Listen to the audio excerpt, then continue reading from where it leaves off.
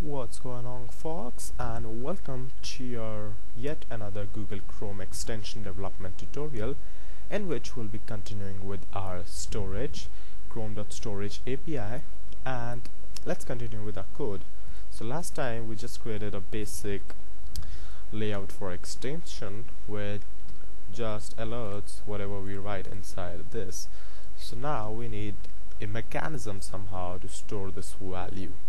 So if I look into the docs, then in the first example it gives me an API chrome.storage.sync.set, and the argument is passed as an object with a function as a callback, if you notice.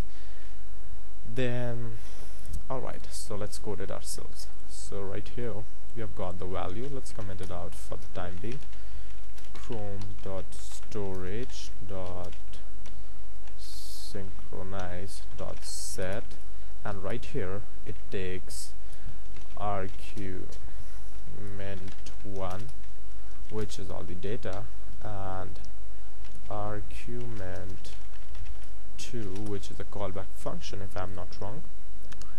Yeah, it is. So in the argument 1, as you can see, all of the data is passed. So right here it says value, the value, and what does that mean is, I'll tell you. So let's say if I say my line and colon value, now this thing right here would also work, so we don't need any callback function actually.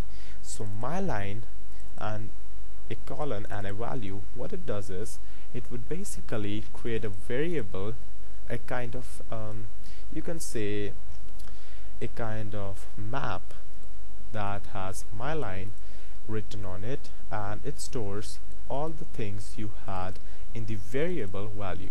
We could also do that something like this, but that would make this function, this API, strictly static. So my line is just storing the word value here, but with this, my line variable stores whatever the user supplies inside the text box save line, which is grabbed via the JavaScript and stored inside the variable value.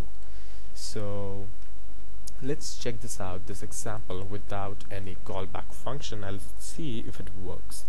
So let's launch the popup.html and let's open the console. In case there's an error, we could just get the reference of that, and I'll write a line.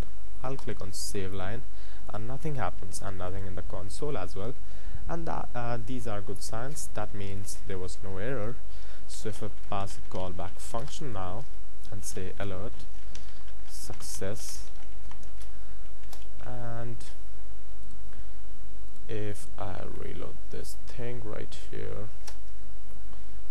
then you see that whenever I save line it says success. So you see that it's all the time overriding everything I write here. So the benefit now, even if I close my browser, restart my computer and do the again thing, actually don't do the same thing again, but if I write this is a cool line and save this line, and now even if I restart my computer and somehow use this API instead of set to get it, then I would get the exact same words I wrote here from this variable right here. So in this tutorial you learned how to set something inside a Chrome variable, and the syntax to go over it again is pretty much simple. You just write chrome.storage.synchronize.set, all those methods. This accepts two arguments, arg1 and arg2. arg1 is an object of what you want to store, the data, and arg2 is a function, is a callback function, and this is optional for your kind information. So you need not to write this function every time unless you want to verify even if your data was stored or not. So arg1 is well enough, and since this is an object, we'll write this in curly braces, your key name your key value. There you go. So you have now successfully stored something inside chrome.storage. And that's it for this tutorial, and in the next one we'll be looking at how you can retrieve data from the Chrome storage. So till then, stay tuned with me, don't forget to subscribe, and thank you for watching. That's it.